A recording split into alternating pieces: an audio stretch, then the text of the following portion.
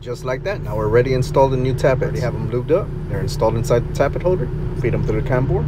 Once again, I'm going to use the extractor tool to hold up the tappets. Remove the tappet holder. Alright, now we can install the cam, and after the cam is installed, we'll torque down the thrust plate to this spec right here. And after that, I'll lower down the tappets and release them from the tool. Then I'll finish reassembling the rest of the engine. If you didn't get to watch my previous video on this engine, go back to my page and watch it. That way you can see what was wrong with the old cam. The repair manual that I was using in this video is from Next Step Repair, which is a database of repair information and step-by-step instructions. This software covers all makes and models of commercial vehicle engines. To get more information on Next Step Repair, visit the Norgon website. I'll have it here on the screen. If not already doing so, make sure you like and follow me for more teals.